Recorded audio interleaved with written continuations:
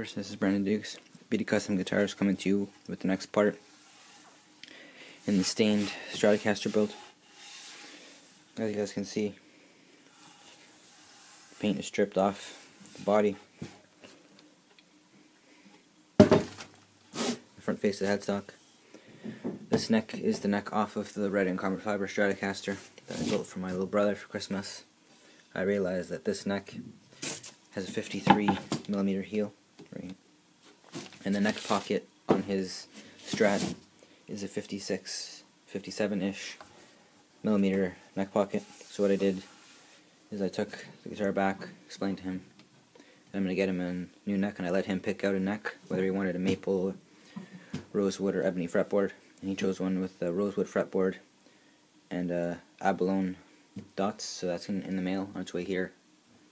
And I'll put that neck on his Strat once it comes and give it to him. For this thing, like I said, 53 mil.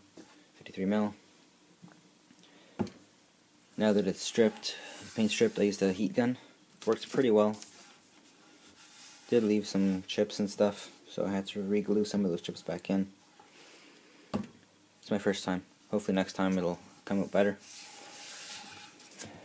I'm not worried about black paint in there. I'll chip off as much as I can, and then I'll just leave it because I'm going to coat in there with the shielding paint anyways. That doesn't matter. Same back here, I'm going to coat inside here with shielding paint. So the black around the edges doesn't really matter.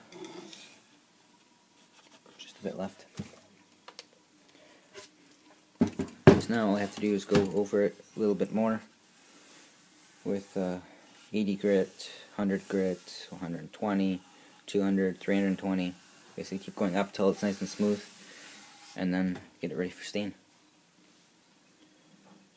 Alright, thanks for watching, guys. If you haven't subscribed already, please do.